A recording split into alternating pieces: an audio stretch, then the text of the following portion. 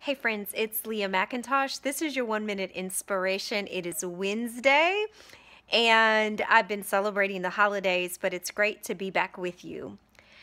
In celebration of Kwanzaa, which is a celebration, a 7-day celebration of African and African American heritage, our 1 minute inspiration, the word for today is simply this: Ujima.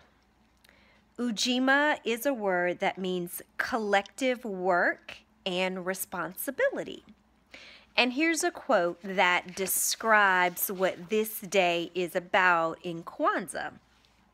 It simply says this: to build and maintain our community together, and to make our sisters and brothers' problems our problems, and to solve them together. That's the spirit of Ujima. Kwanzaa is a celebration that was started in 1966 to honor African American heritage and African heritage. The word Kwanzaa means first. So there are 7 principles from December 26th through January 1st. And so I'm using those principles as my morning meditation starting today.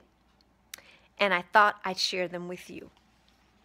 My prayer is that as we prepare for 2017, Ujima, collective work and responsibility for all of our community, would be our priority.